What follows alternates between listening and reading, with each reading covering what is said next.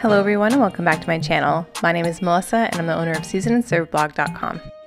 In today's video we are making baked lingcod with chimichurri sauce. Chimichurri is an Argentinian herb sauce that is typically served with grilled meats, but since it has such nice fresh flavor, it is also great with seafood as well. This recipe is very healthy, but it is full of flavor and can be made in under 30 minutes. So if you want to see how I make my baked lingcod with chimichurri, just keep on watching. We'll begin by making our chimichurri sauce, and that starts out with some garlic. I'm using 2 cloves of garlic here, and I think this is the perfect amount for a nice flavorful chimichurri sauce. I'm just roughly chopping up the garlic and then I'm adding it into a mortar and pestle.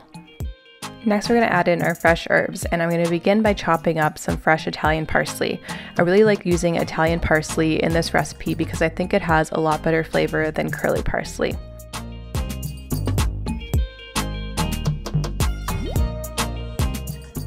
I'm also adding in half a bunch of cilantro, and I'm going to finely chop this and the parsley together. And while it is a little bit of a pain to chop all of these herbs by hand, I find that the flavor is a lot better when you do it by hand than when you make it in a food processor. I don't know why, I can't explain it, but trust me, it tastes better this way. So if you have time and energy, definitely chop up all your herbs by hand.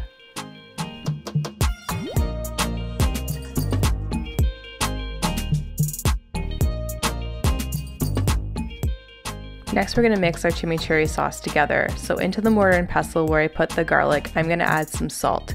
And the salt acts as an abrasive to really turn the garlic into a nice garlic paste. And doing this is really great because you don't want to bite into a big chunk of raw garlic when you're eating your chimichurri. And once the garlic has been turned into a paste, I'm going to add in the chopped parsley and cilantro. Next I'm going to add in some apple cider vinegar, or you could substitute this for red wine vinegar as well.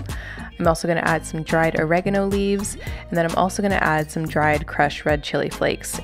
I'm also going to add a few tablespoons of olive oil to help the chimichurri mix together a little bit easier as well.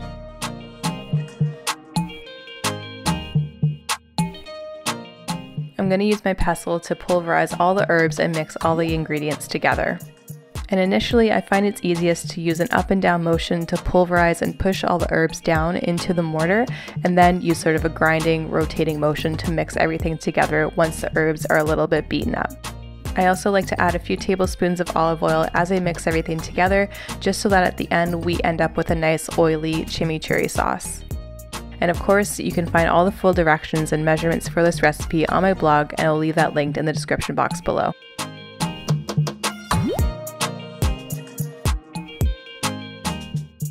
Next we'll prepare our fish, and in this recipe I'm using a wild lingcod fillet that I picked up from my favorite seafood place, Finest at Sea.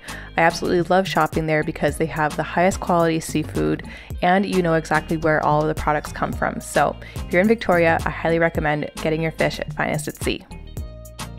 Lingcod has a pretty mild flavor, and I'm just going to season it with some salt and pepper.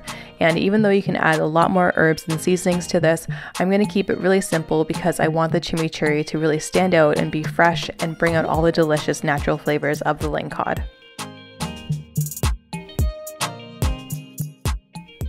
Next I'm going to simply transfer the fillet to a parchment lined baking sheet, and then we're going to bake it in the oven at 400 degrees Fahrenheit. Typically a fillet will take anywhere from 10 to 15 minutes, but it really depends on the size and thickness of your fillet, so check it after about 10 to 12 minutes to see if it's fully cooked. And you'll know the fish is fully cooked when it's nice and opaque and is firm to the touch. And then all you have to do is simply transfer the fillet to a serving plate and then spoon over the delicious chimichurri sauce. And then as a final garnish, I like to add a few slices of fresh lemon, and that is it. In under 30 minutes, you have a delicious baked lingcod with chimichurri.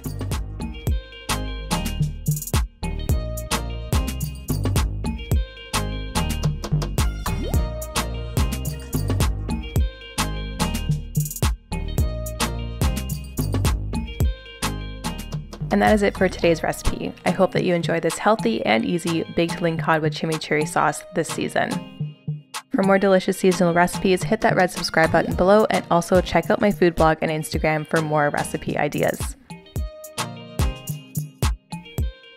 Thanks again for watching, and I'll see you in my next video.